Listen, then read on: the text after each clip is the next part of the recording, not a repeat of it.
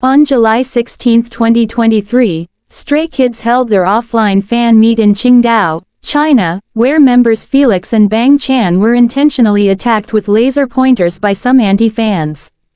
Last month, some users claimed on Weibo that they would cause harm to Felix and other members, but the agency did not respond to these concerns. Fans who had previously sent a series of emails to JYPE Entertainment asked them to take action against these potential threats. Now, several videos have surfaced on the internet showing Felix being targeted by a laser as he heads towards his car. The laser was also pointed at other members, including Bang Chan and staff members who were present. As the videos showing Felix and Bang Chan being targeted by laser pointers went viral, fans who were present at the scene screamed loudly to alert the idols. The video portrayed a chaotic and fearful scene where fans didn't know how to protect their idols. All they could do was scream as loudly as possible to alert the staff and ensure their safety.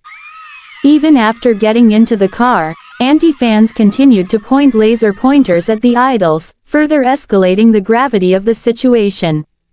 Fans suspect that there may have been multiple individuals using these laser pointers with the malicious intention of harming the members.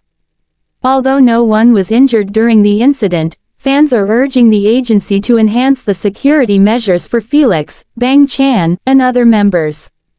Fans are also planning to send protest trucks to JYPE Entertainment in order to get a statement and protection for StrayKids. Upon seeing the above statement and viral videos, fans are worried about when JYPE Entertainment will release any statement and provide them with substantial evidence that they are eviling up the security of StrayKids. Stay got angry at JYPE because they didn't seem to care about the safety of the StrayKids members. There was a lack of security and JYPE did not cancel the fan meet despite the dangerous threats that had been circulating a month ago.